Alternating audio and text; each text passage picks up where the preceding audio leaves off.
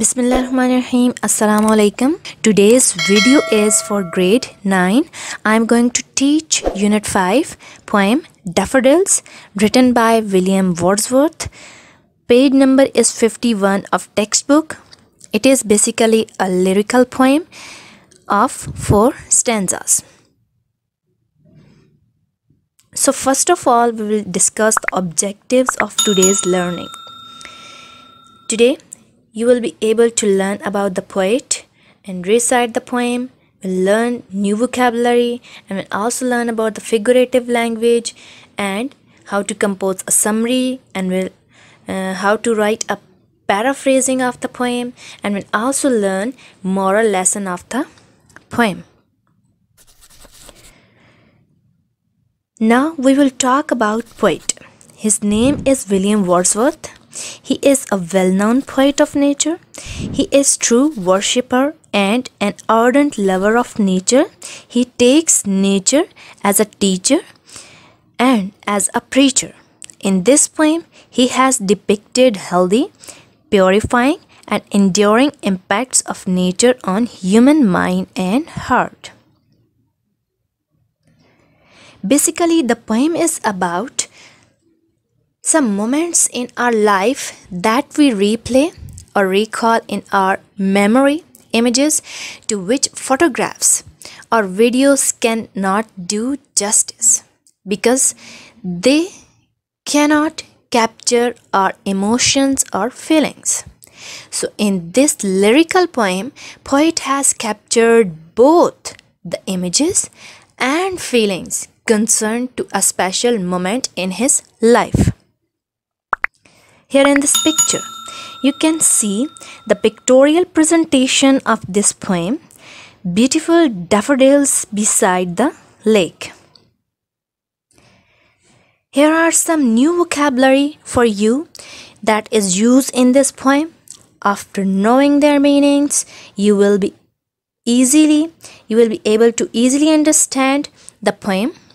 The first one is fluttering. It's mean moving in the air. Glee, joy or happiness. Host, in a large number or a group.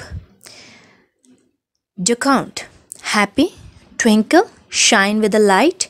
Pensive, thoughtful, but here in this poem it's considered as a sad mood. Solitude, pleasant. Loneliness. So student, let's recite the poem with proper intonation. I wandered lonely as a cloud by William Wordsworth.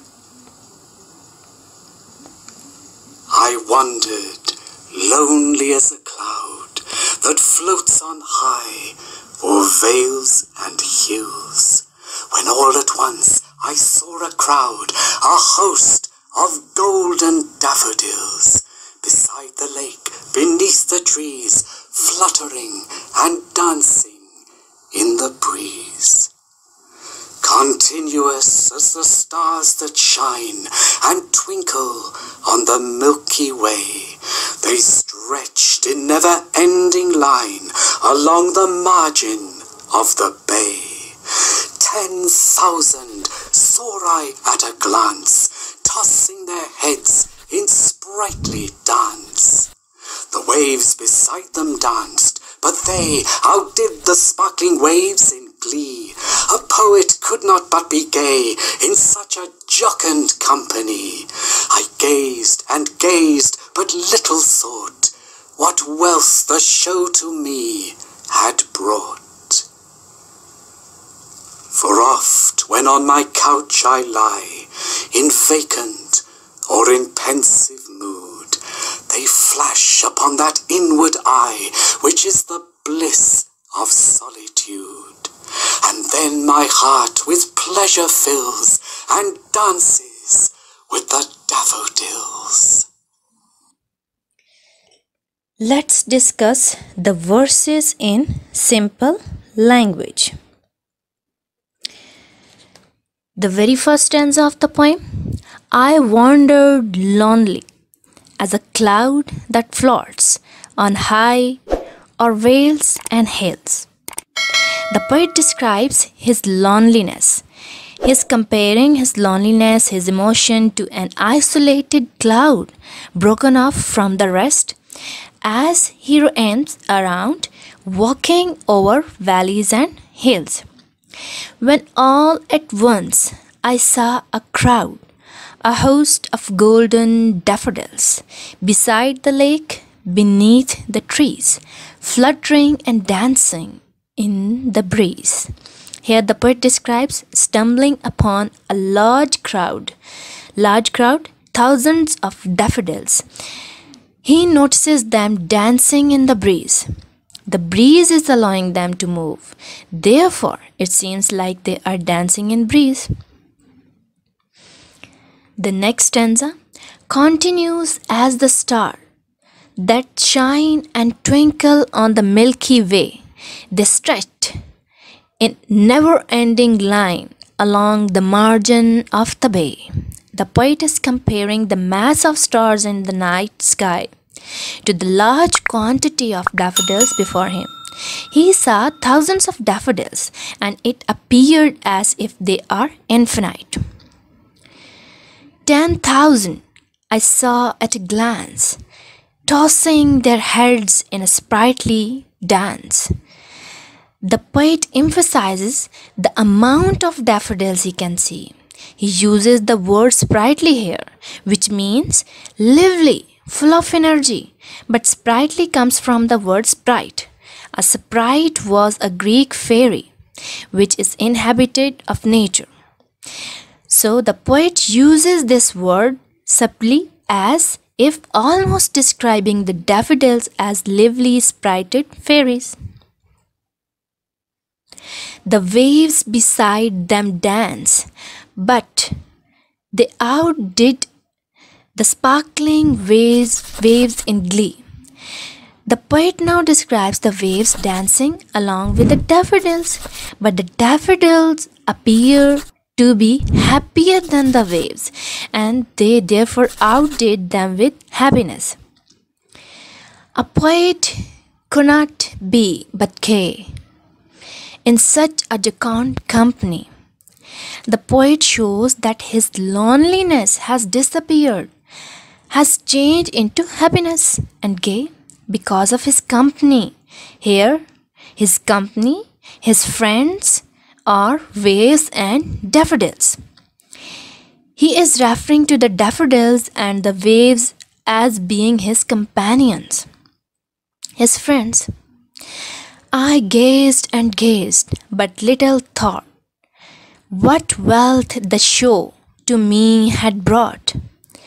The poet explains that even though he was amazed and loved watching the daffodils, he did not think he acknowledged the scene show that was before him.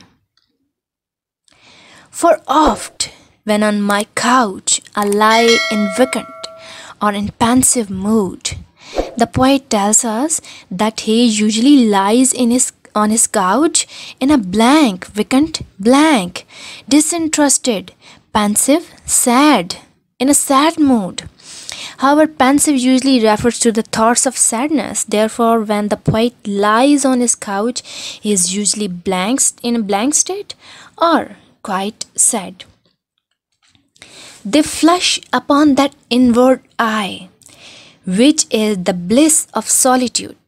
The poet describes that when he is unhappy, the memory of the daffodils flashes across his field of vision and bring him happiness. The memory is his and his alone, and therefore it's joyful in a way because it is his memory alone. And then my heart with pleasure fills and dances with the daffodils. So whenever the images of daffodils is displayed in his memory, in poet's memory, it makes his feeling of loneliness disappear, just like when he first saw them. His heart matches the same happiness of daffodils and dances along with them.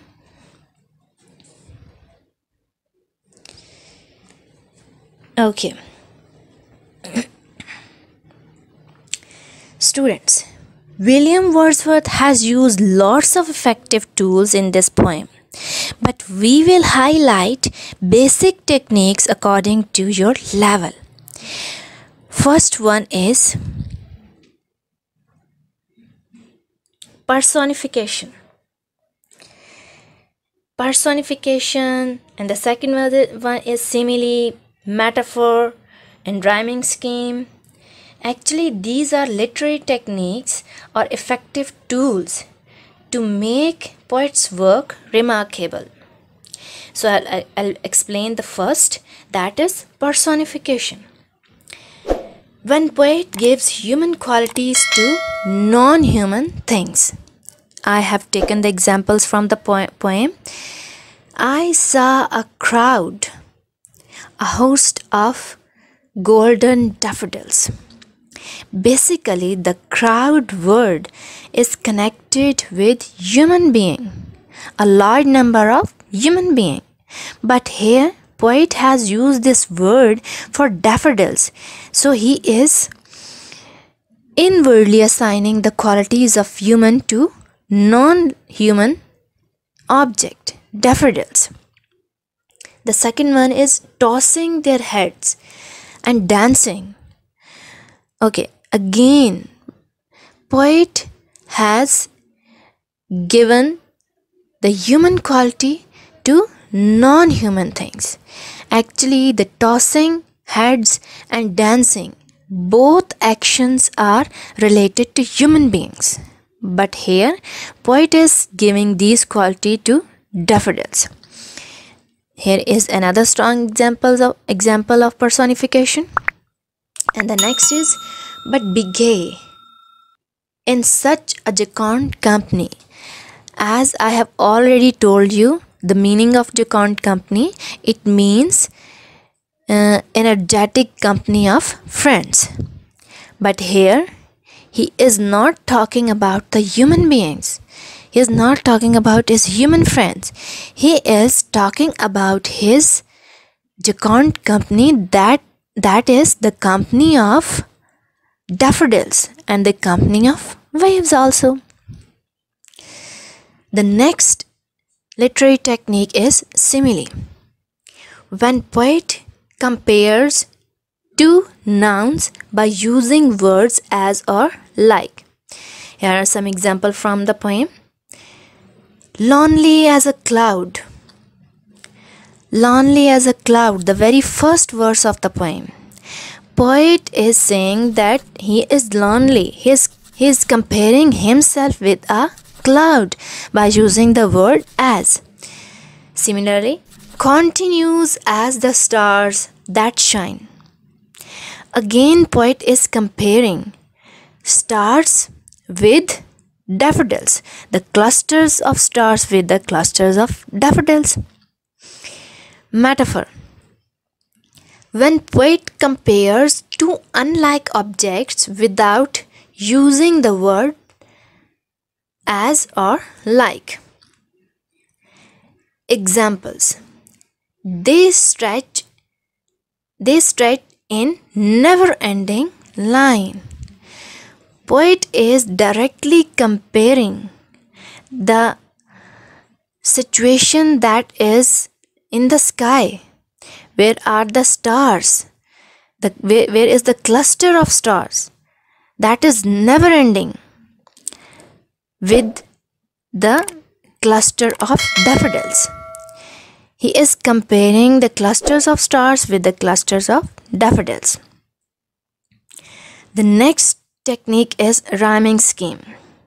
That is a more effective tool used by the poets for their work, to make their work remarkable. Rhyming scheme of this poem is mentioned here one by one according to the stanzas. In the very first stanza, the rhyming scheme is cloud, crowd, hills, daffodils, trees, breeze. Rhyming scheme means the words that are rhymes with each other, and these words come at the end of the verse. So in a stanza, when words of every verse that come at the end rhyme with each other, then we say that the poem has a strong rhyming scheme. Other stanzas rhyming scheme is mentioned here, you can see. Before going onward, I will explain the tone of the poet also. You have seen that in the very start of the poem, poet was saying that I am lonely like a cloud. Okay, he is comparing himself with cloud. He was saying that he is lonely, but at the end of the poem, his tone has changed. He is enjoying. He has a company. He has a company of daffodils, and he is dancing with them. His heart is dancing with them. So in the very start, the tone of the poet was very sad and gloomy, but at the end, he is in a joyful mood. Okay, students, you have to learn a summary of the poem. So you will compose your summary according to this flowchart. First of all, you will discuss introduction of the poet in 2 sentences. Then theme of the poem, 4 to 5 sentences. After this, you will briefly discuss the poem's happening, 5 sentences, but in indirect language. Mostly poets use a first person pronoun and they write their poems in direct language. But you have to summarize the poem into indirect language. You will use the third person pronoun for the poet, he, or poetess, she. And the next step is discuss images of the poem or the tone of the poet in 3 sentences. And at the end, you will discuss the ethical idea of the poem. But before going onward, here I will give you a hint or a clue while writing a summary. Don't make tiny paragraphs. And don't write your summary in tiny paragraphs, in different pieces of paragraphs. You will compose a single paragraphs according to these features. Okay?